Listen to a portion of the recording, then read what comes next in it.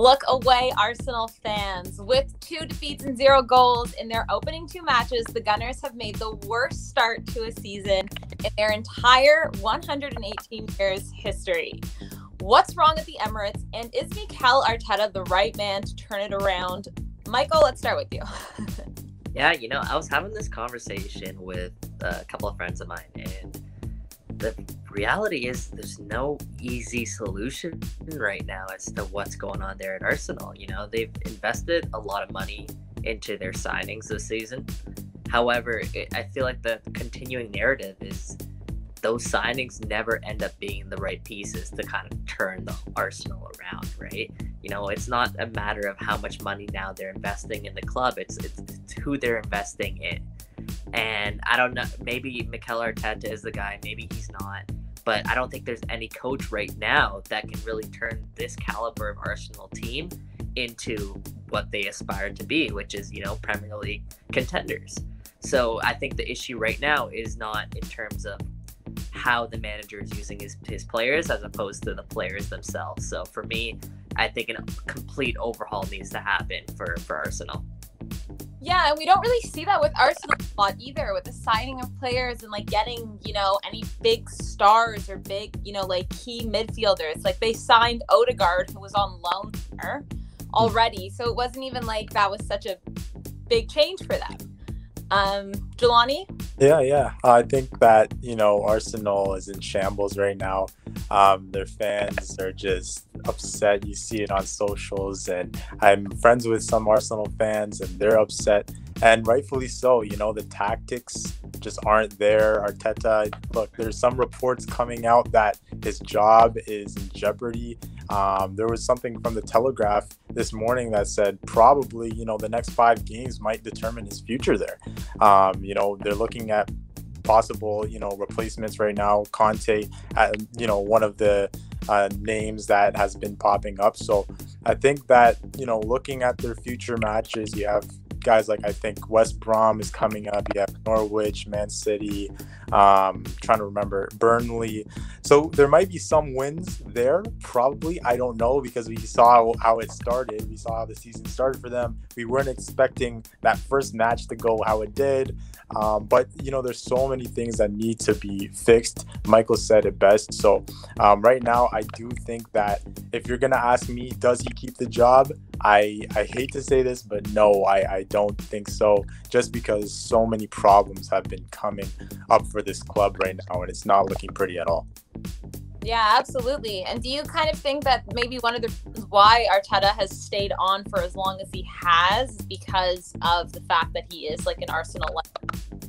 Yeah, that definitely plays into it, because you could even make the argument that he might have been, better off leaving earlier than what he has. A lot of people felt like, it was already time to go for him. So I think that does play a big role into this.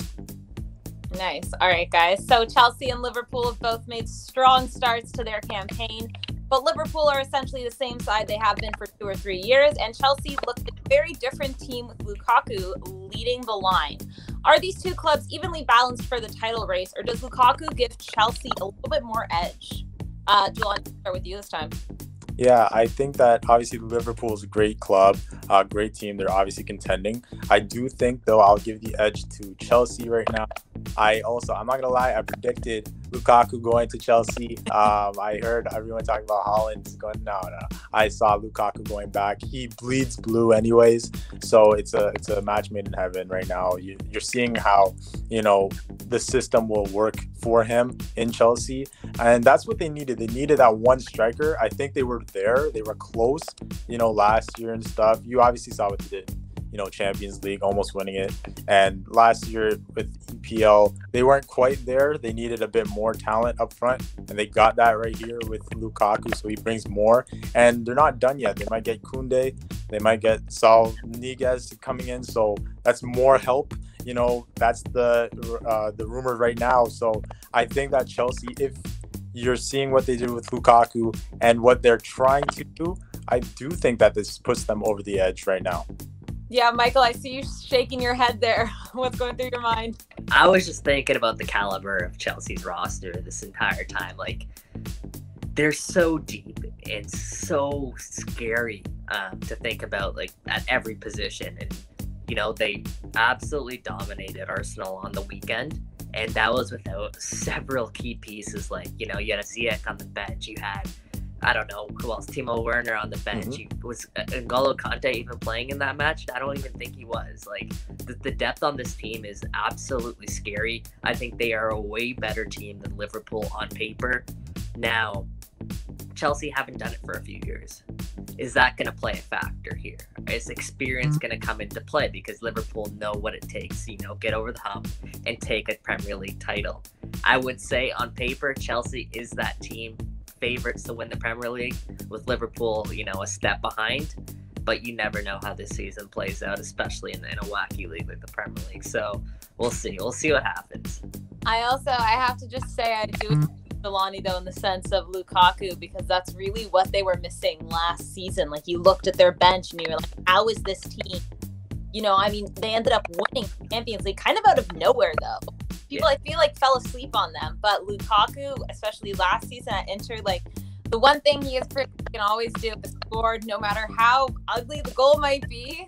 People put it in the back of the net. So I think I might be agreeing with you guys, or I'm agreeing with Jelani and saying I think Chelsea has this one. Yeah.